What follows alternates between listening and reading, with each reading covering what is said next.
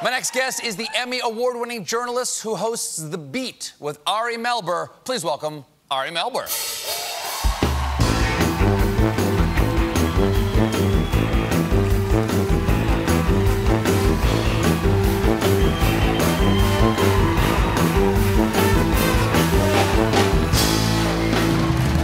Welcome to the show. Nice to meet you. Thanks for being here. Great to be here. Now, we taped this show a little earlier in the day. Are you about to do your show, or have you done your show? I skipped my show for you, Stephen. What? Wow, I robbed the American people of their nightly Melber. It's weird because we had RuPaul booked. Oh, so sorry. Sorry, I scooped you. Now, you're MSNBC's chief legal correspondent, besides hosting your own show. It's great to have an expert, you know, on right now, because there's a legal question that I have, and it's a bit technical. It's the hell is going on right now? What are there laws? Are there still laws, Ari Melber? House Judiciary votes tomorrow to see if Barr should be held in contempt, because Barr said, I'm not going to come testify. They subpoenaed him, and he said, you know, subpoena shmeena, I'm not coming. What happens if they hold him in contempt? Anything? Well, here's what's going on.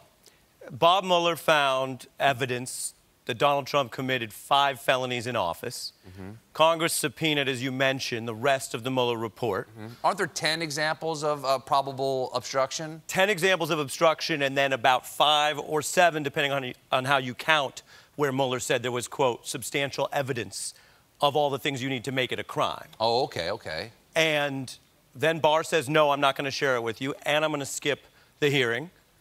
And then the Congress says, we may hold you in contempt to force you to come in court. Mm-hmm. And some people in Congress are thinking about impeaching the president.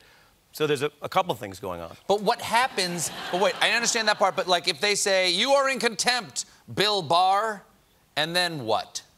So what? Like, does the executive branch of Barr go, good for you? Or can something happen to him? Are there fines? Is there jail time? When someone's in contempt of Congress, can't they go to jail? So when normal people are held in contempt, they go to jail immediately, like in My Cousin Vinny, yep, where the lawyer... Sure. Same hour, right out the jail. Very similar circumstances here, yes.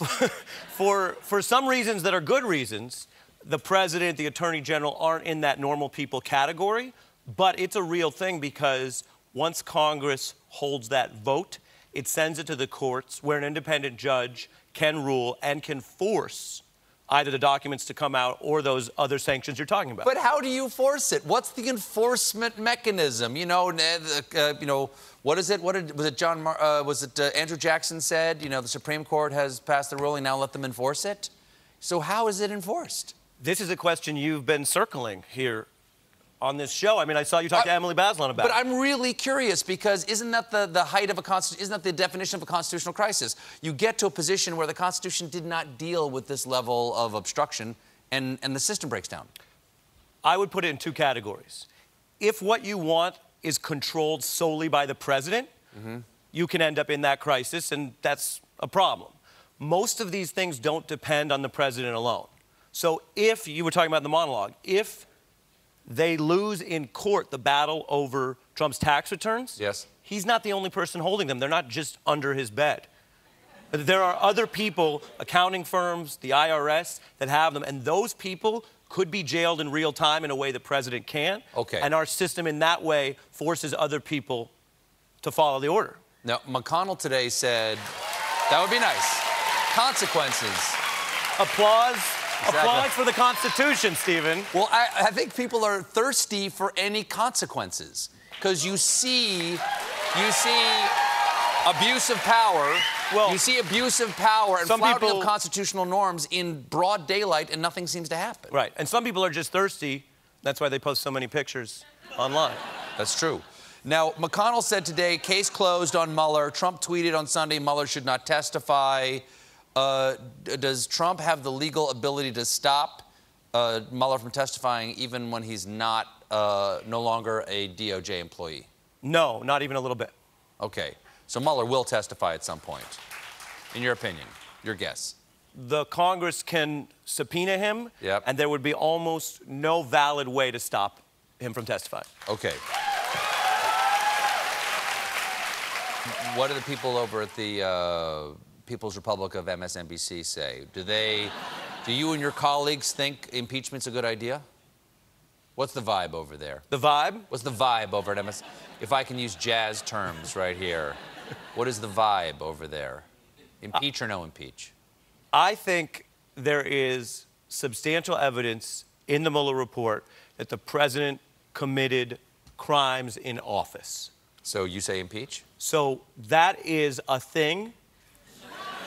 It's a bad thing. That's a bad thing. It's a bad thing. You know what? I'll go further. It's a bad thing, Stephen. Okay, great. That's a thing that the report provides evidence of. And then the Congress has to decide whether they're going to do anything about it. I think it is fascinating and kind of silly that the Democrats in Congress have talked for so long about wanting to get Mueller's report. They got it, and it wasn't like one felony, which wouldn't be okay. Like, that's not cool. But it was several felonies in the report, and now they're saying, well, we don't want to impeach because of politics. I don't think that's a good reason to do anything, really. But, and there's always a but after the applause, it's up to Congress and the country to figure that out. I mean, we're not reporting it out gunning for one outcome. Really? Yeah. You guys don't advocate at all over at MSNBC? You guys, come on, you guys bang a drum over there sometimes. We definitely have people who are affiliated with causes and parties and are analysts, and some people are making the case. Okay. But, I mean, can I just talk about the beat? Sure. Instead of the whole thing? Sure, of course, yeah. On the beat... It's the only show I care about right now. On the beat, we're not advocating for an outcome. Okay, good, good.